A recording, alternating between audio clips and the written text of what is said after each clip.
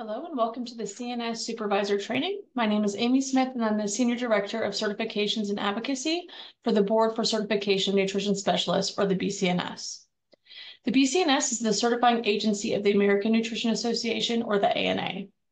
In this video, we'll be covering the important aspects of BCNS supervision. The information I'm providing is intended to ensure that supervisors and candidates are in compliance with the best practices for the CNS credential and for state licensure laws. The supervision process, along with comprehensive reporting and disclosure requirements, is essential for the CNS candidate and certifications.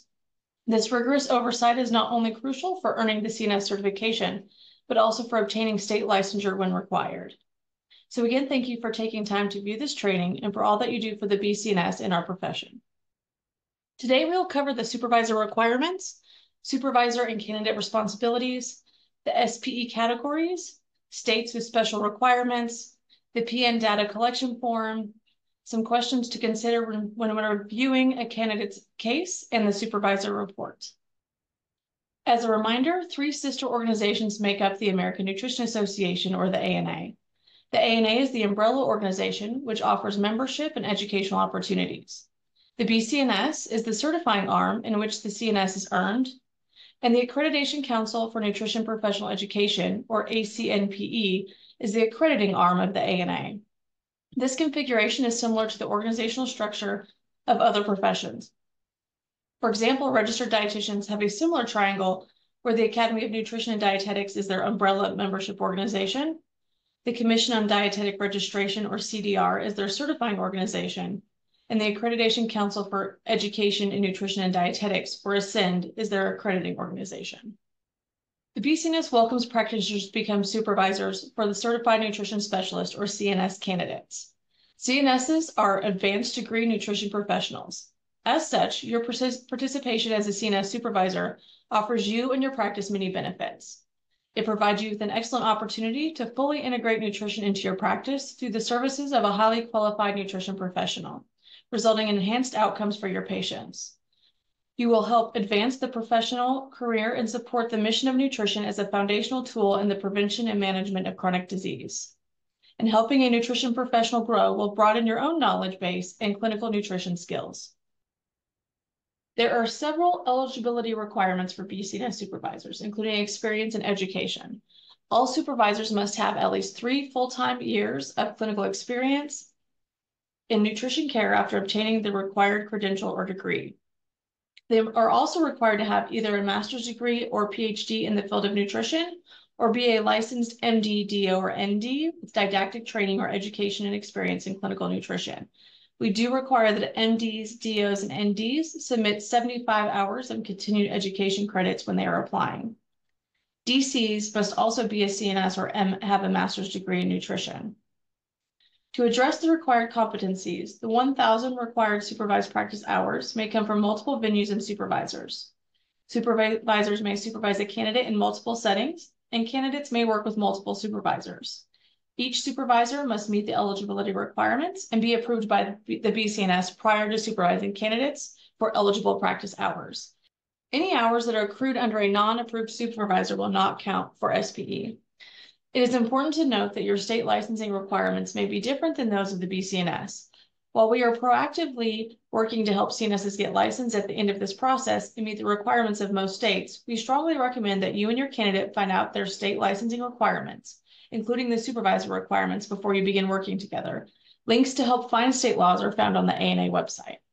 Supervisors must meet state requirements to practice medical nutrition therapy in their home state and the state in which the clients reside.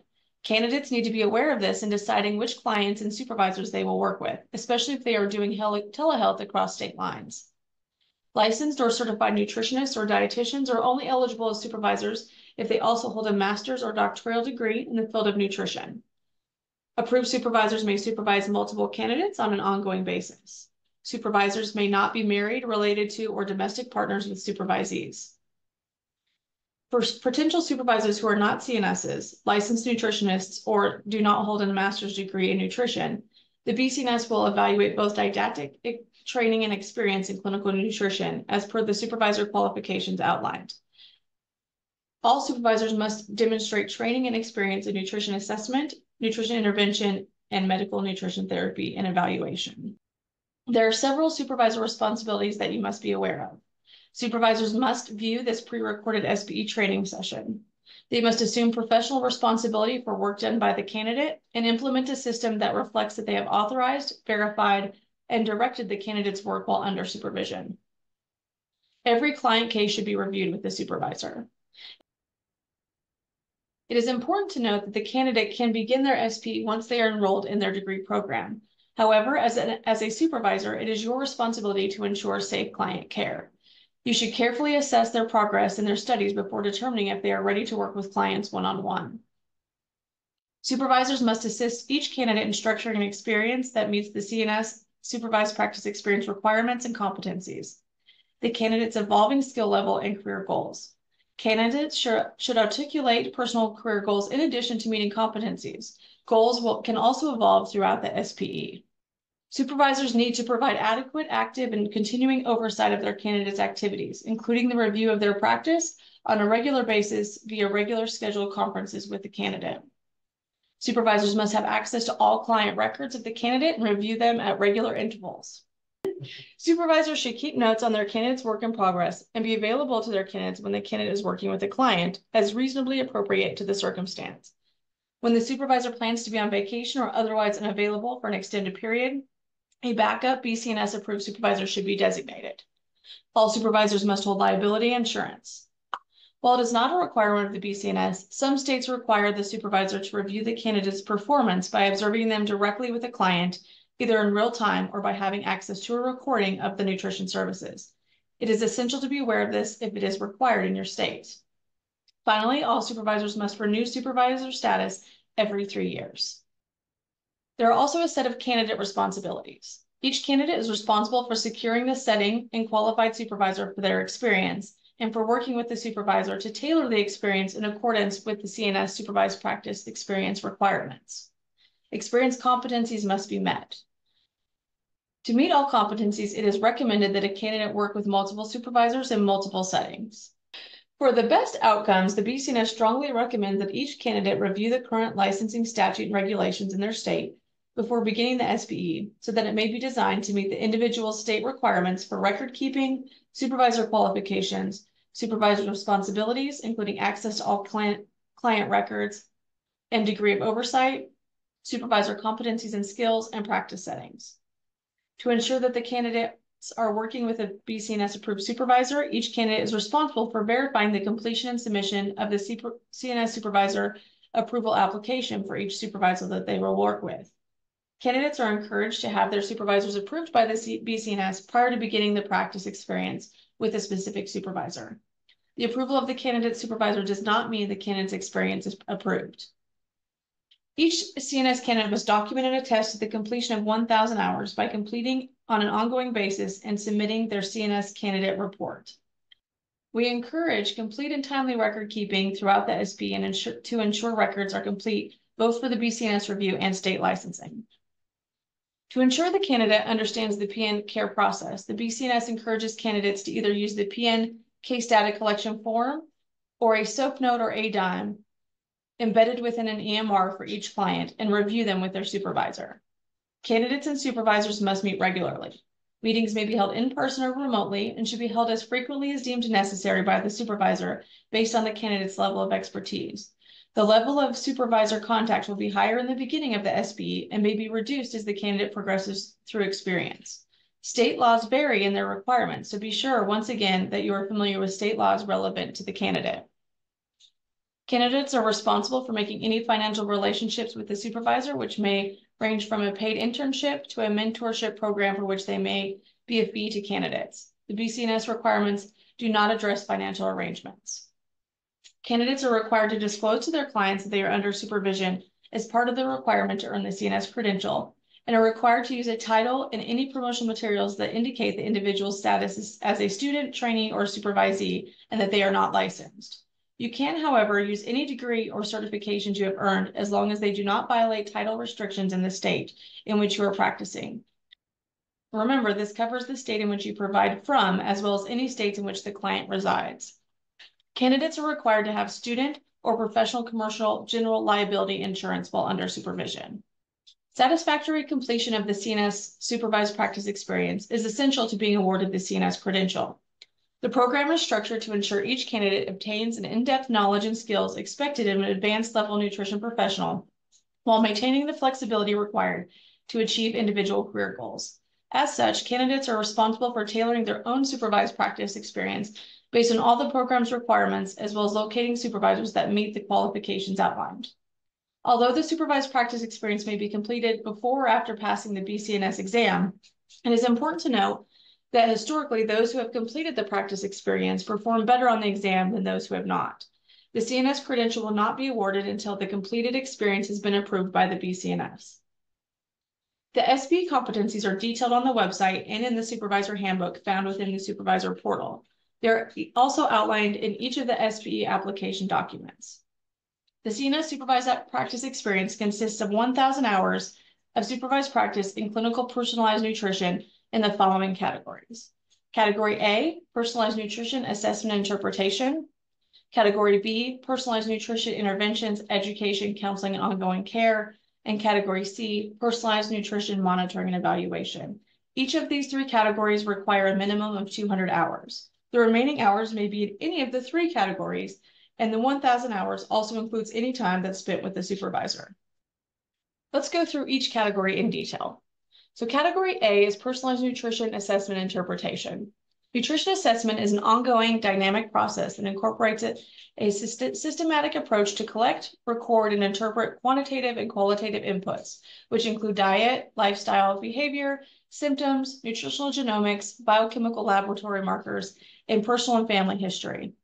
Examples of category A hours include a comprehensive health history, linking symptoms and health status, evaluation of laboratory data, including identification of optimal value ranges, evaluation of functional testing, evaluation of hormonal and neurotransmitter imbalances based on lab assessment, nutritional focused physical exam, body composition analysis, anthropometric measurements, dietary assessment tools. Think of category A as your initial consultation with the client. This could also include a discovery call to assess if that client is going to be the right fit for the candidate. Category B is personalized nutrition intervention, education, counseling, and ongoing care. A nutrition intervention consists of actions designed to change nutrition-related or lifestyle-related behaviors to resolve health issues or optimize health. It may involve any of the following activities: research related to a treatment plan, development of medical nutrition therapy interventions, client education, counseling and management of individuals or groups, food preparation instruction, shopping, sustainability practices, and behavioral and motivational interviewing. Interventions may include changes to the diet, use of targeted nutraceuticals, addressing issues related to lifestyle factors such as movement, sleep, and stress, addressing food-related behaviors such as timing of eating environment, fasting, food selection, food storage, and food prep. Category C is follow-up monitoring and evaluation. Regular reevaluation of medical nutrition therapy treatment and prevention plan and goals in accordance with evaluation of improvements made based on symptoms, overall health status, and quantitative and qualitative data. This includes review of clinical research, standards of care, and other indirect contact. Ongoing monitoring and evaluation are crucial to a robust client care as they enhance personalization of interventions throughout the duration of the care process. Regular assessment of subjective input and collection of objective data enables honing and refinement of the therapeutic intervention strategies to build self-efficacy and behavior changes in the individual, thereby optimizing quantitative and qualitative measures of an individual's health. There are two types of hours that fit into those three categories we just discussed: direct and indirect. Direct hours will occur as the candidate becomes more experienced, and more of the hours will be spent directly with a client or groups of clients or in preparation for client work. Examples of direct hours include counseling individuals and groups, activities directly related to the counseling of active individual clients or groups of clients, such as completing chart notes and/or treatment plans, evidence-based research activities directly related to developing treatment plans, communicating with clients or other members of the client's healthcare team between live sessions, participating in community education, including the development and delivery of education to specific populations, and any time with the supervisor, including supervisor-led grand rounds and one-on-one meetings. Indirect experience is a planned learning situation that is not directly related to client care. It does not require intervention by the candidate, and it meets pre-planned stated outcomes and provides for candidate evaluation. Examples of indirect experience include listening to videos of clients and practitioner interactions and discussing findings with the supervisor, shadowing an experienced clinician in active clinical care and discussing cases with the supervisor, participating in supervised simulation exercises or role playing, and utilizing case studies to analyze clinical cases and prepare treatment plans or handouts that are reviewed by the supervisor. Please note there's a maximum of 250 hours in the indirect category, and that indirect hours are not required. The following activities do not qualify for SPE: research that is not related to a current client, writing books, articles, and blogs, teaching classes in an academic setting, developing condition-based training programs and treatment protocols that are not related to a current client, presenting educational lectures, videos, or webinars for a mass audience, or watching educational lectures, videos, or webinars. A candidate must exhibit proficiency in medical nutrition therapy and be able to completely formulate actionable MNT and interventions, education, counseling, and ongoing care for the prevention, modulation, and management of a broad range of chronic disorders, such as those listed on the slide. While candidates are not expected to have direct experience with clients in every category listed, they are expected to demonstrate to supervisors that they have mastered the skills and knowledge which are foundational to developing personal nutrition intervention for a broad range of chronic health conditions at a level appropriate for an entry-level advanced degree nutrition professional. Some state licensing boards require a broad range of experience in MNT, so this is important for the consideration of the candidate. Just to review, the following are the documents that are needed for SPE supervision and are required to be submitted to the BCNS. The supervisor must submit the supervisor approval application initially for approval. Once approved, they need to submit the supervisor approval application addendum for each candidate at the onset of your work together. And then the supervisor report is submitted at the conclusion of your work with the candidate. These forms can be found either on the website or in the supervisor portal. The candidate is going to use the checklist that is within their portal to make sure they have checked everything off that is required for the CNS credential. They are also going to use the CNS candidate SPE report to track all hours. There are 2 tutorials available with details about completing this report. I highly recommend that all supervisors review each tutorial before starting their work with candidates. These tutorials can be found within the supervisor portal and on the website. While state laws vary, there are 2 states in particular that have special requirements above and beyond the requirements of the BCNS. If you have a candidate in Florida or North Carolina, please have them reach out to the BCNS at the onset of their supervision for more details. The BCNS has state mentors for each of these states to provide guidance, but it is important to reach out at the beginning of the SPE rather than at the end. Here are some suggested questions to ask while reviewing cases with your candidate.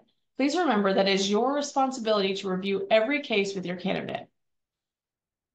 Did the candidate consider and organize all aspects of the case? Does the candidate demonstrate that they understand and are able to implement the PN care process? Does the candidate properly and comprehensively complete chart notes? Does the candidate demonstrate competency in implementing every aspect of the PN care process? Does the report provide evidence that the candidate delivered valuable care and improved patient outcomes? Some of you may have completed this supervisor report many times the work you've done with candidates, and some of you may be new to the process. We have found that many supervisors wait until their candidates have completed the hours with them to begin filling out the supervisor report.